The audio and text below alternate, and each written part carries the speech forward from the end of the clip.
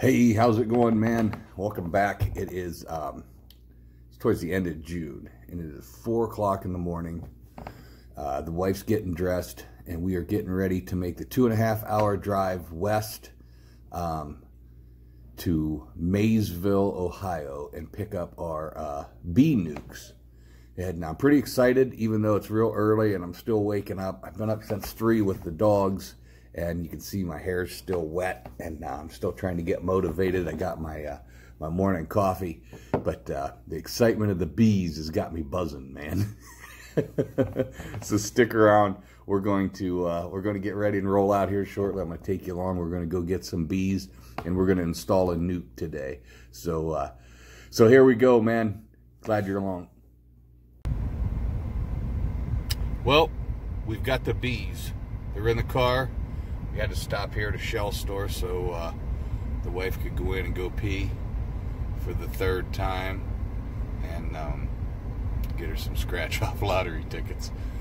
So we are en route. 3 hours. It took us 3 hours to get up here, and we're going to stop and get something to eat at the Cracker Barrel and hopefully be home by noon. And the guy told me, he said, whenever I get home, he said, open the port up, let the bees out, and then at 1 o'clock transfer the frames to the hive. So I'm excited. Okay, so there it is. We have our nucleus of bees.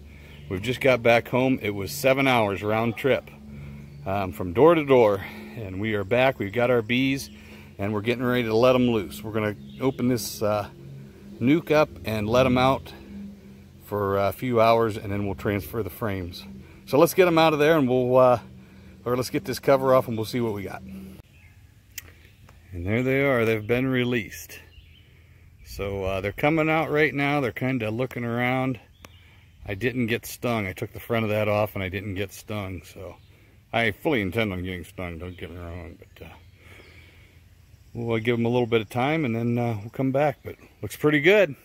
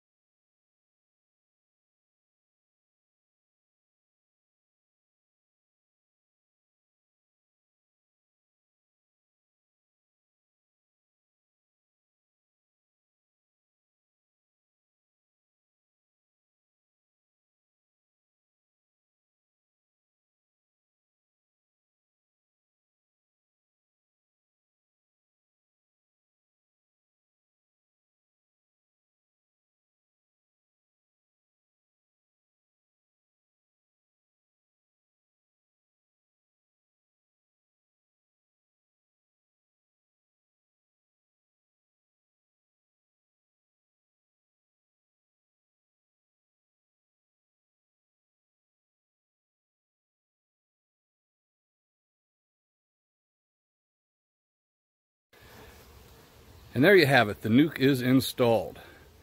I shook the box clean. I didn't see the queen in there, and I asked when I picked up the nuke if the queen was marked, and he said no. He said, but she might be. He didn't really know. So I won't go off of that. I didn't see her. I didn't look that hard for her. I wanted to go ahead and get the nuke installed into the hive, and I'm going to bring some feed out later and give them some sugar water, and then probably check them in a day or two, and then I'll look for her then.